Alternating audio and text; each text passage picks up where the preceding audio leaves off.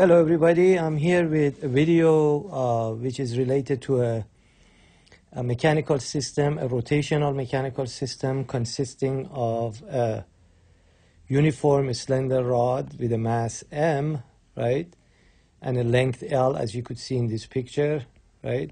So the length of this bar is L, right? It's connected to a spring here with the stiffness of K and a dashpot or a damper, translational damper with a damping coefficient. So B here is the damping coefficient and K is the stiffness of B.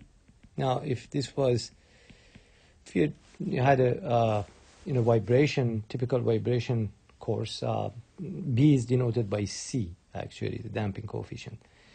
But if you're taking a course that is more interdisciplinary, like in system dynamics, because C is used for capacitance and the analogy between a mechanical and electrical system, then B is used for the damping coefficient.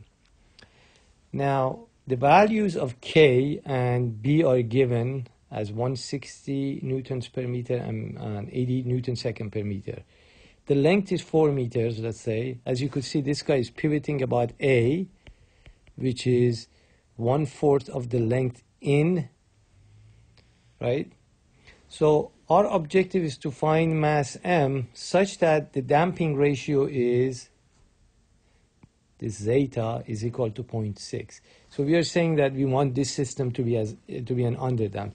Remember, an underdamped system is one that the damping ratio is between 0 and 1, right? So how do we go about coming up with the solutions to this problem? So first we start with a free body diagram to get the differential equation of the system, right? So we know that we do have reactions AX and AY here, right?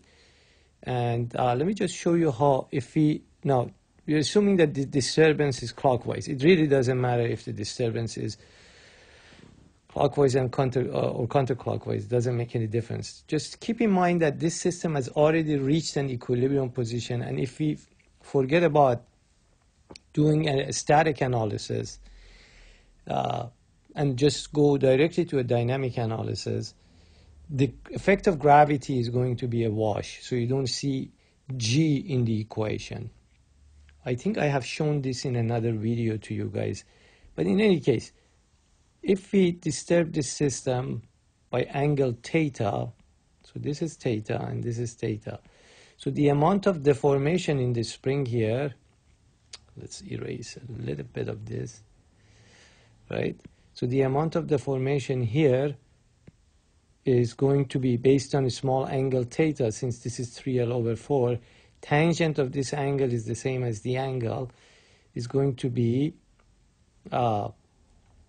if we call this, for example, I don't know what we should call it. When we just call it delta, right? Oops, I'm using the eraser here, right?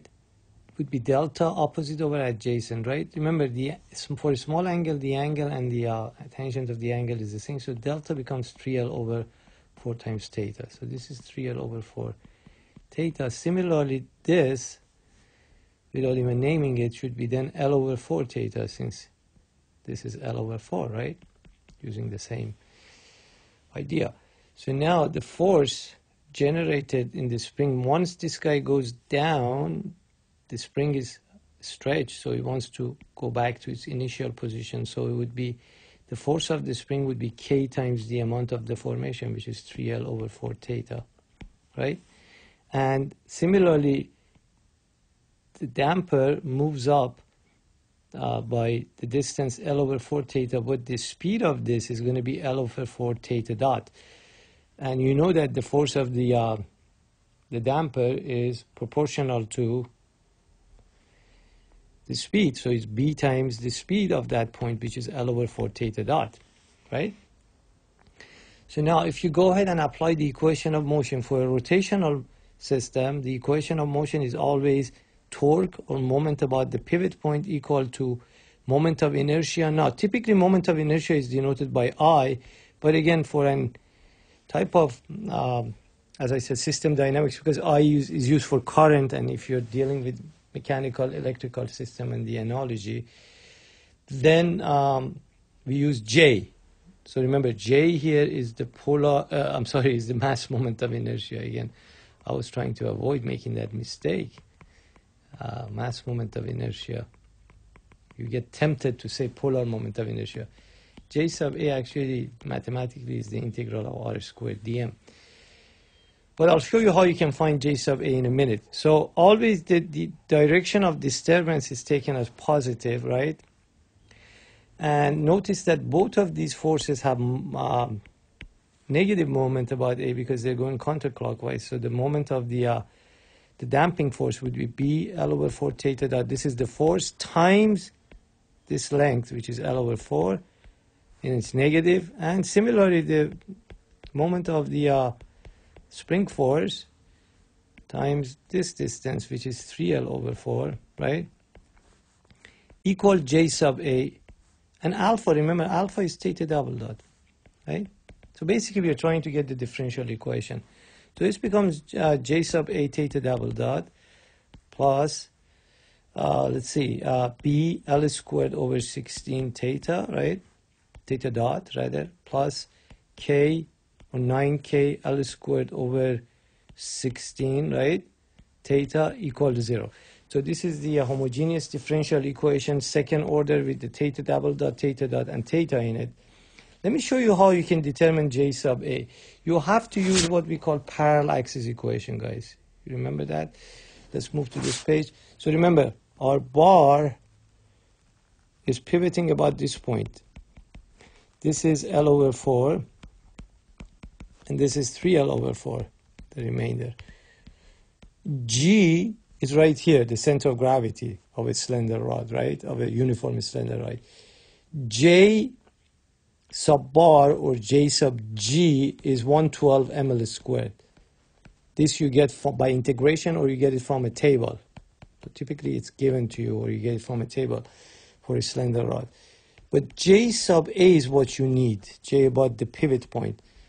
Based on parallel axis equation or theorem, actually, J sub A becomes J bar plus MD squared. Therefore, J bar is 112 ml squared, right? Remember, M is unknown in this problem. D is the distance between always the center of gravity and the pivot point, which actually happens to be L over 4. So if you squared L over 4, or 1/4 becomes 1/16. So what is 112 plus 1/16? If you factor that out, factor ml squared out, that I believe becomes 7 over 48 ml squared. So let's go back. Remember, our differential equation was J sub A theta double dot plus, let's see, I can't remember that, B L squared over 16, right? Theta dot plus, I remember this one, 9K L squared over 16 theta equals 0. Let's go ahead and put the J here.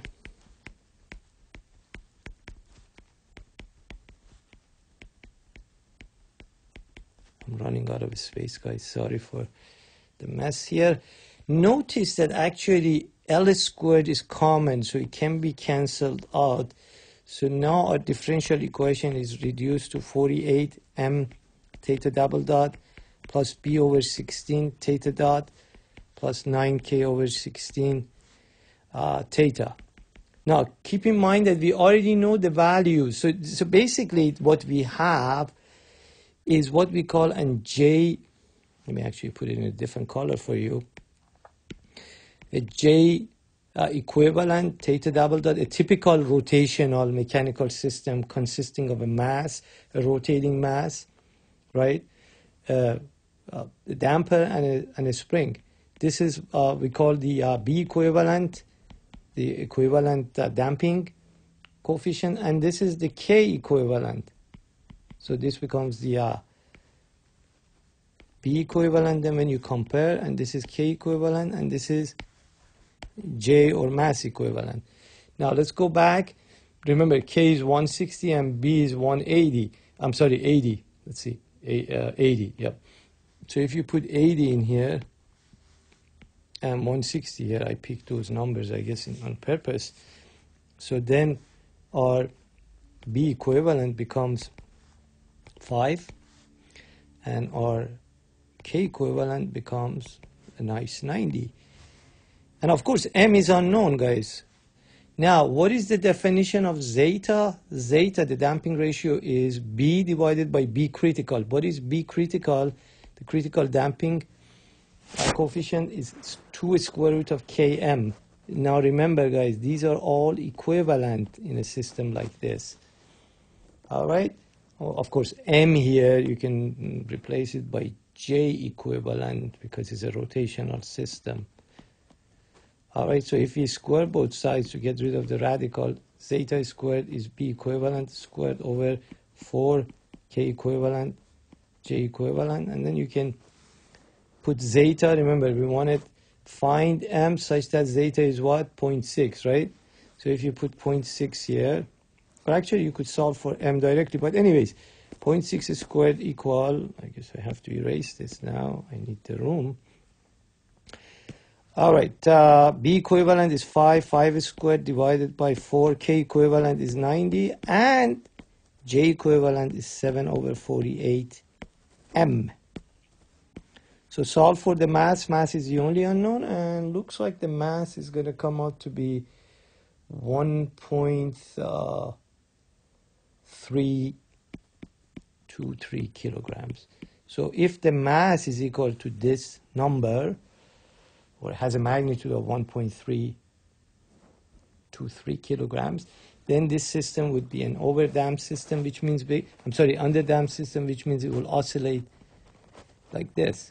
Remember, in a system like this, you do have a decaying envelope, and the system will just die down based on that decaying envelope. Okay? As always, if you like the video, please subscribe, and I'll come up with new videos every week, more than one videos for sure every week. As always, thanks for watching and listening.